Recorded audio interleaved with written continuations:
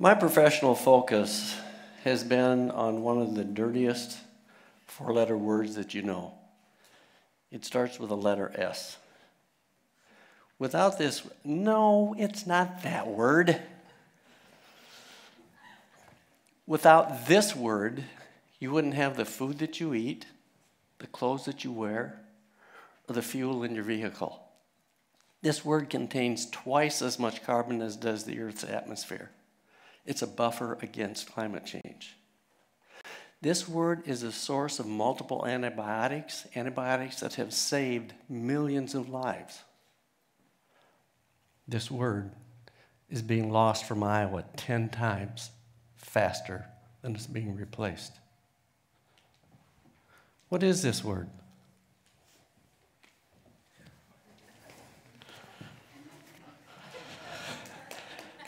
Hello. Soil is the foundation of civilization. History informs us that multiple civilizations exemplified by Mesopotamia, those in the Fertile Crescent, failed because their citizens, like many of us, failed to understand that soils really are our life support system. When their soils were irreparably damaged, so were they. Former President Franklin Delano Roosevelt warned, "The nation that destroys its soil destroys itself." Iowa soils are eroding 10 times faster than they are being formed. I grew up on a small farm close to a small town of Plainfield in northeast Iowa. My dad often talked about the importance of soils. One particular Sunday, we received a very heavy rainstorm. My dad called it a gully washer. After the rain stopped, we had to get in the car, drive through the neighborhood to see how much damage this gully washer had done. Well, as we're driving along, Dad would call out names of farmers that he said were doing a particularly bad job of farming because they were farming in a way that let their soils erode, or their soil erode off of their fields into ditches and into streams. He told me something on that ride that I will never forget. He said, "Son," he said, "soils are connected to everything. Without soils, we have nothing." Well, I was entering the age of I know it all. I was about 13 years old. I looked in the rearview mirror to make sure he wasn't looking at me, and then I rolled my eyes. And I thought, "Dad, that cannot be right. I mean, I get it. The sweet corn we had, the potatoes, the peas, they came from our garden. We had those for lunch. I know, I planted them in soil. But my shoes, come on, they're made of leather. Leather comes from the hide of animals, which eats grass or hay or corn, which grows in soil. My desk at school, it's made out of wood, which comes from trees, which grows in." That was the beginning of my soils dilemma. Throughout my life, I've had an incredible passion for the outdoors. I hunt and I fish every chance that I get. Following my soils dilemma, I began to realize the healthiest trees, the best habitat, the best hunting also came on the best soils. I also realized that I lost several fishing holes in the Cedar River because of soil that had washed off of fields that were not taken care of correctly. I began to create this vision that if soils are managed well, soils giveth. If soils are managed poorly, it taketh away. Well, I did graduate from Plainfield High School, and I went on to school here at Iowa State University, where I majored in, guess, soil science. Well, I graduated with a BS, and I thought, sometimes in life you just can't get enough of a good thing, so I went on and got a master's degree in soils and then a PhD in soils. My career path brought me back to Iowa State University, where I initially focused on the connection between soils and that outdoor world that captured my passion so well. With time, there was a variety of issues that began to emerge. These issues had bright red warning flags on them. And when I connected the red flags in a single story, the story became very challenging and even ominous. The first of those challenging issues is that of global population change. One estimate is that in the next 50 years, we will need to produce as much food as we've produced since the dawn of civilization if we are to meet that growing population demand. The second issue is that of soils themselves. We are literally losing ground to produce the food this growing population needs. The U.S. Department of Agriculture estimates that in the 25-year period, 1982 to 2007, we lost 41 million agricultural acres due to urban expansion and associated activities. For perspective, Iowa total area is 36 million acres. The Food and Agricultural Organization of the United Nations estimates that in the 20-year period, 2010 to 2030, globally, we're going to lose 7% of the world's ag land due to anthropogenic actions. That equates to the total agricultural expansion potential in all of Brazil. Soils that are not being degraded, the majority of them, that are not being converted, the majority of them are being degraded, dominantly through the process of soil erosion. The third flag is climate change. An increasingly solid climate science indicates that future growing conditions are going to deteriorate. We will experience more frequent, intense, extreme rainfalls, the kind of events that drive the land degradation process. Concurrently, we're going to have more frequent drought and heat periods. Periods that create stress trying to grow this crop. Now connect the stress climatic conditions with degraded soils and a hungry world.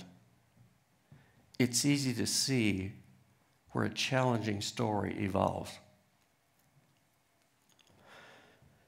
In 2015, I received a phone call from an office from the White House. The question I was asked, how long before the rich, dark, black, fertile topsoil of Iowa will be gone? Someone else was thinking about soil erosion too. My response was, can I send you some pictures? The answer was, go for it. So I sent pictures showing what was once landscape in Iowa that was covered with black, fertile, rich topsoil. The circled areas here are the light colors where the topsoil is gone. What once was 8 to 14 inches deep is now gone. The response I got, can I show these to the Prez? I said, go for it. The next day, I got a rather somber email saying, we are shocked. And again, I remember the words that came from that same Oval Office of the White House. The nation that destroys its soil destroys itself. So what's it like? What's it like to have to grow crops on degraded land? Let me give you an analogy. You're going to go on a walk through Iowa on a hot summer August day. You're going to walk 20 miles. You have good genetics, you're in good shape. You've just bought a new lunch bucket that will hold 2 sandwiches, a half a gallon of water, and an apple. As you look through the house to find this lunch bucket, it's gone. You're missing. So what you have to do is the best thing you have is a smaller, older lunch bucket that will hold 1 sandwich and a pint of water. You readjust your performance plans. Instead of walking 20 miles, you said, well, with that amount of food and water, I can only walk 10. When we push crops to grow on soils that can marginally supply the nutrients and water that it needs, that performance is reduced too, just like your performance was reduced with less water and food. Then there's part of our community that insists that technology is the solution. Technology is a tool. Technology is not a solution. Let me give you another analogy. The Formula One race car is an incredible piece of technology. On the Indianapolis 500 Raceway, it gives you performance, it gives you speed, it gives you everything it was designed to deliver. What kind of performance do you get if you take that same technology and put it on a dirt trail behind the house in the pasture? Same technology. What outcome do we get if we take some of the technological advanced cropping systems we have today and put them on soils that are degraded? Now, don't get me wrong. Today's technology in this field is a vast improvement for production purposes than what we've had in the past, even under stressful conditions. But when you take even an advanced technology and put it in a soil that can only supply what that small lunchbox could supply, you get the same response that you have with that Formula One on the dirt trail. Technology is a tool. Technology is not a solution. Okay, so what does my science have to do with any of this? I work with a group of scientists from Iowa State University, from the National Soil Erosion Laboratory in West Lafayette, Indiana, the National Lab of Ag and Environment here in Ames, and even the University of Iowa. And we've developed a system in which we're estimating soil erosion every day across all of Iowa and sections of other Midwestern states. This project, called the Daily Erosion Project, has taught us a variety of lessons. I want to share two of those with you. The first lesson is going to come in the form of a color-coded map of the state of Iowa, and I'll show that here shortly. The color codes identify the average annual soil erosion rate for different parts of Iowa that occurred during the period 2008 to 2016. The darker the colors, the greater are the soil erosion rates. The maximum rates in the state were between 20 and 40 tons per acre per year. For perspective, remember, Mom Nature can reform soils at the rate of 1/2 of 1 ton per acre per year. Averaged across the state, average acre lost 5.1 tons per acre per year over that time period. Another way of looking at that is that for every pound of corn grain we produced, we eroded or lost more than 1 pound of soil. I challenge you to develop a successful long-term business plan or sustainability model using those relationships. Okay, the second lesson involves a fingerprint of climate change. I'm going to show you on the next slide 2 color-coded maps of the state of Iowa that identify precipitation amounts in 2 different years. One's a wet year and one's a dry year. 2012 was dry. Most of the state received less than 25 inches. 2014, most of the state received more than 25, with some up to close to 50. Okay, the next map shows the soil erosion resulting from that. The average loss in 2012 is roughly 1/10 of what occurred with the higher rainfall rates. If we continue to do more of what we've already done, we're going to get more of what we've already got. And if we consider the impact of climate change, we're going to get more of what we've already got on steroids. The nation that destroys its soils will destroy itself. Okay, so what can we do? What can we do as citizens of Iowa State University, Central Iowa, even the larger global community? The first thing is to become a soils ambassador.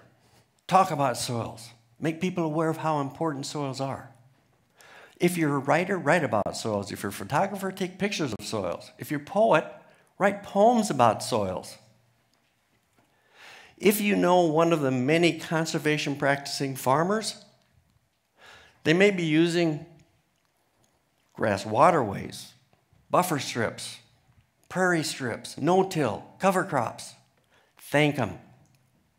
Tell them you appreciate what they're doing. Tell them you know it makes a difference. On the other hand, we have fields in Iowa that look like whoever's farming them must believe that tillage equipment is the farmer's best friend, or that maybe tillage should be declared a national pastime. We have some fields that look like the planter must have been hanging over the stream edge to get that very last row in.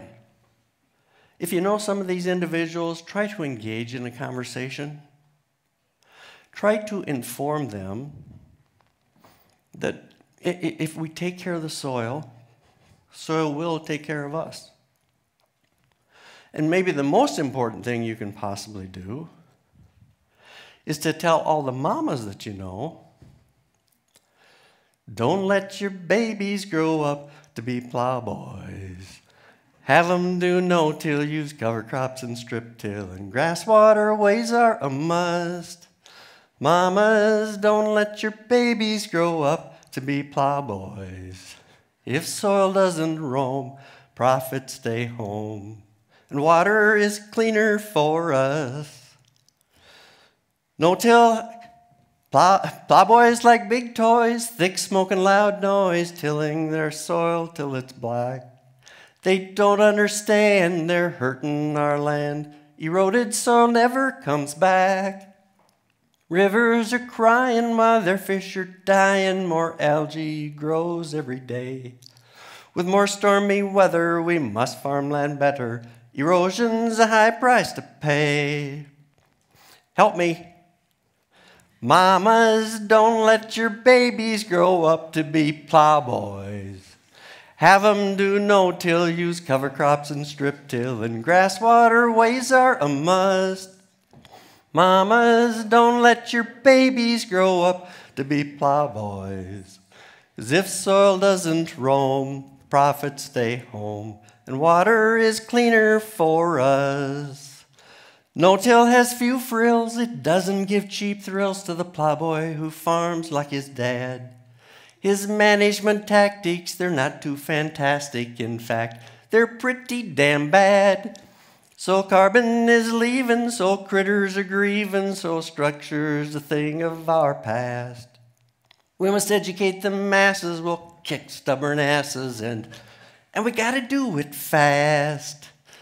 Mamas, don't let your babies grow up to be plowboys. Have them do no-till, use cover crops and strip till, and grass waterways are a must. Mamas, don't let your babies grow up to be plowboys. 'Cause if soil doesn't roam, profits stay home. And fishing is better for us. Oh, yeah. Hey, thank you.